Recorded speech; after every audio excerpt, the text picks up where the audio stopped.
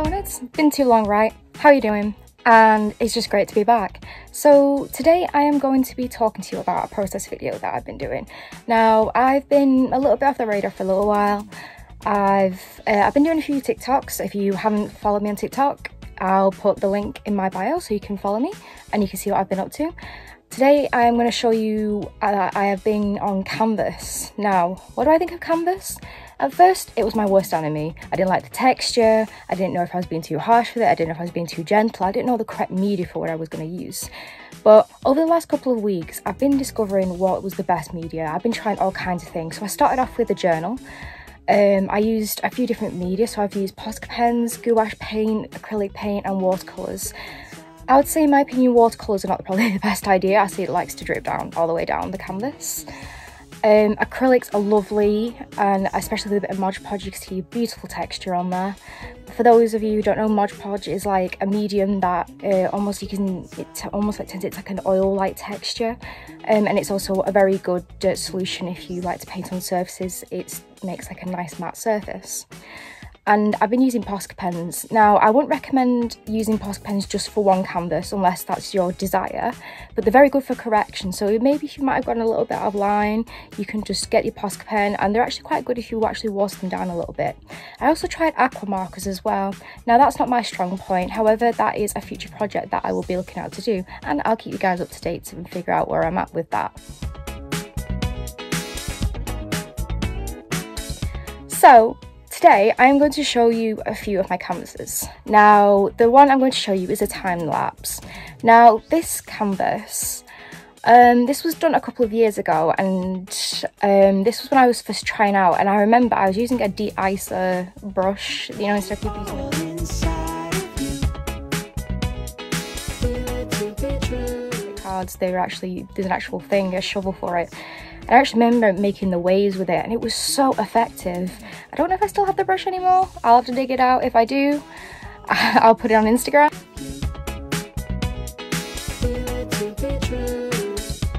Also, follow me on Instagram, and don't forget to subscribe, you guys. Remember, you guys make these videos happen. It's your enthusiasm, and it's you guys who give me the confidence. So please don't forget to subscribe.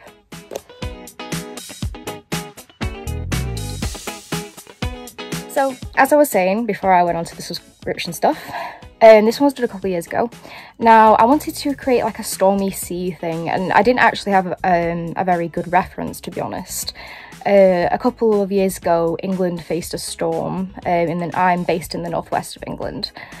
And I actually went out storm chasing, which was a really stupid idea because I ended up falling up and cutting my knee open.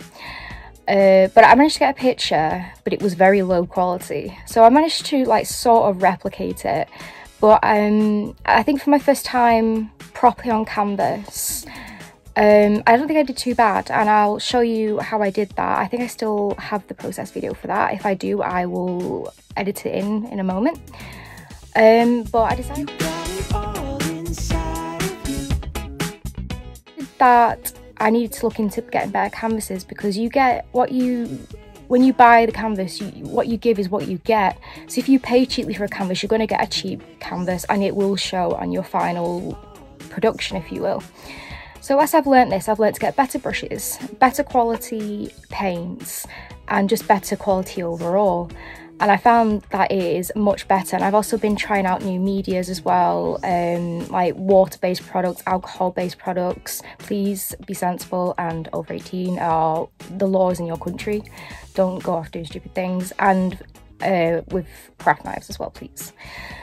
You know, I care about you. I love you guys. I love you. I want you to be safe and happy. I want you to enjoy what you're doing.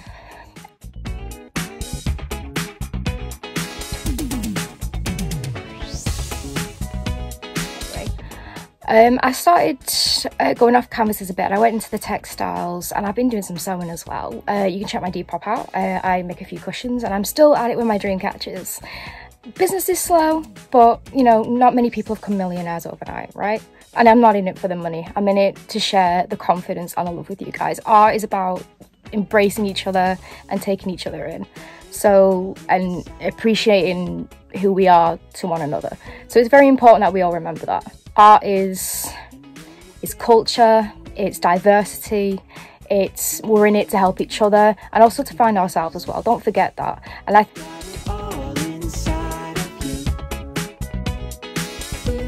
as I've just mentioned that, I think finding myself has definitely come from doing the canvas work, because I think I've discovered like my strengths and my weaknesses.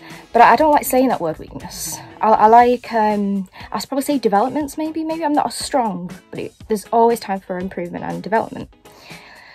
So as I've been going on my journey, as I have, I discovered that I want to do a Bob Ross tutorial. Now some of you guys might remember that. That is on my YouTube channel. If you go down a little bit, there's a picture of me having a go with Bob Ross, and I absolutely loved that. I timed myself. I also did it in my own time. I often find looking at the time quite distracting. It makes me feel like I'm in a rush. At the end of the day, you can't rush art. You really can't, regardless of what it is, whether you're doing a sculpting, whether you're doing ceramics, whether you're doing textiles, anything like that, anything with minute detail. Don't rush it. It's not worth it, you know?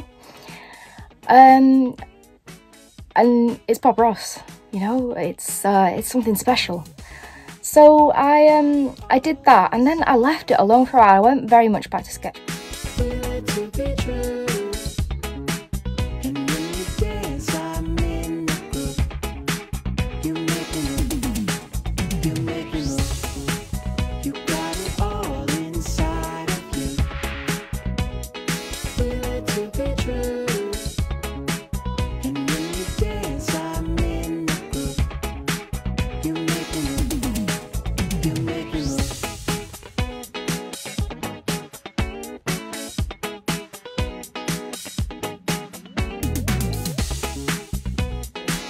Based work, and I post a lot on my Instagram, and I was thinking to myself, is this where I'm really going with, you know, am I just sticking with the same basic medias? Don't you think it's time to go out your comfort zone? Now, as an artist, I think a lot of you would agree with me, going out your comfort zone and trying something new is quite daunting. And at first, especially using aqua markers, that was quite a daunting experience for me. I decided to get my gouache, because that's like my safety blanket, and I went into the storm with this. So I went onto a canvas, and I decided that I was going to do a landscape. I find that landscapes are my strong point, and especially doing human features are my weakest. So I decided to do a landscape, and it just was not working. I'd started with the clouds, and when the gouache was setting, it was leaving a very gritty like texture, and I was looking for a soft, like blending in texture, which I would accomplish with acrylic paints. So what I did was I decided to set my easel up so I had good proportion. I drew an outline, and I started this landscape, and it just went downhill from there.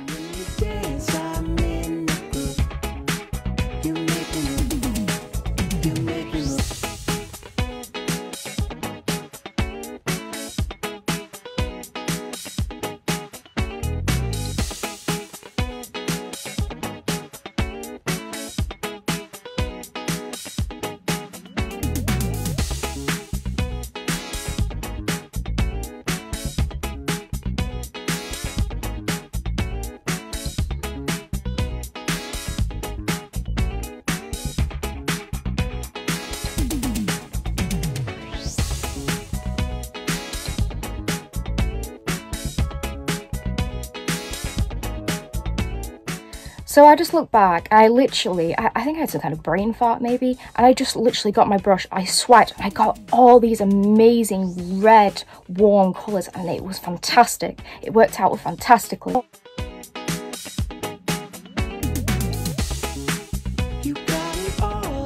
I thought, I need to do something weird with this, because it's not your average piece. So the landscape was gone. There was no more landscape. But now I had this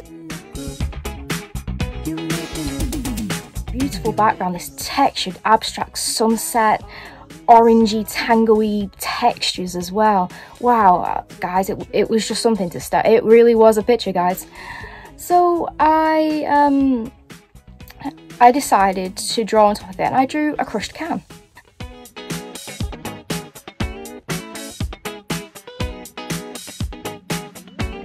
I thought, it's badass.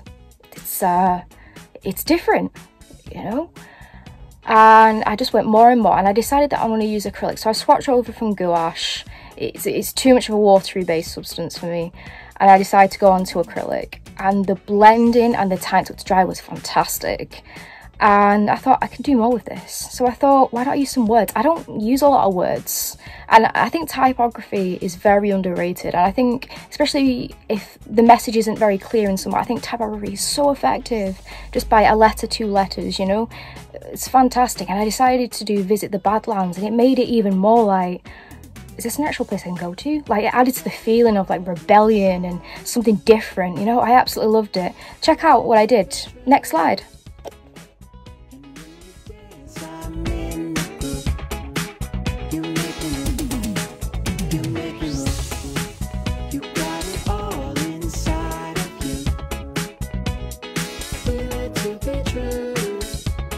So what did you think? What were the vibes you were getting from Badlands? I don't know if you guys are a massive Halsey fan, but I know sure because I am. So as I started getting a bit more comfort from canvases, I still jot around in my textbook. It's so important that we make notes, guys, and analysis, keeping note of our time and how we can always move forward, you know, and always looking back. Being an artist is always looking in the past, present and future. Always look at the past, look about what you've done, look about what other people have done, look in the present, what are you doing?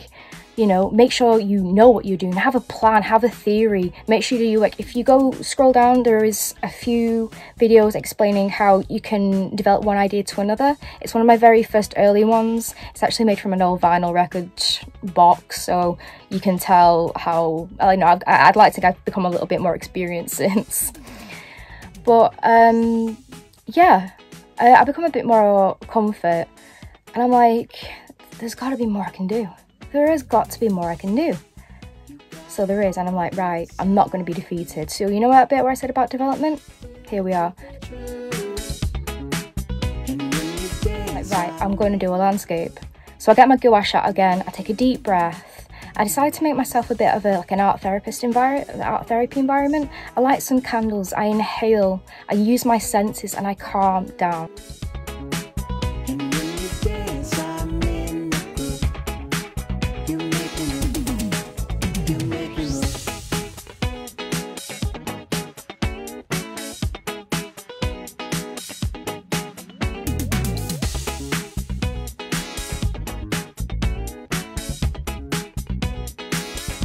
Because this is bringing a lot of daunting emotions onto me right now. So I set my easel up, I put some like quiet music on, some bit of classical music. I'm like, right Charlotte, right Magical Flower Nerd, what are we painting today? And it was time to do the landscape. And I did it.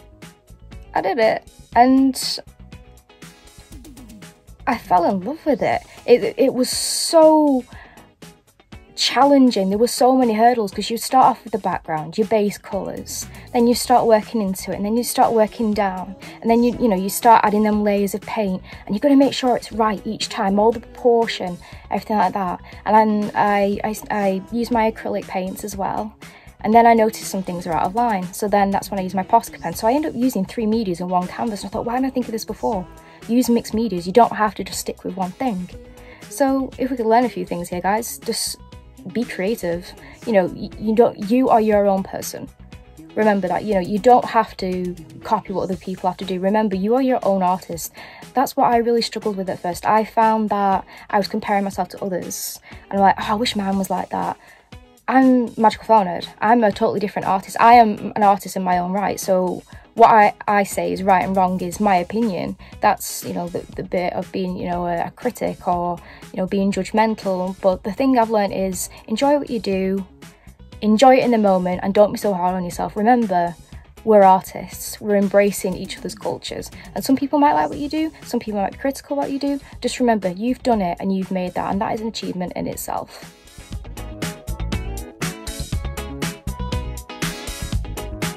Remember, Lottie loves your baby. Remember to subscribe, and remember to love yourself.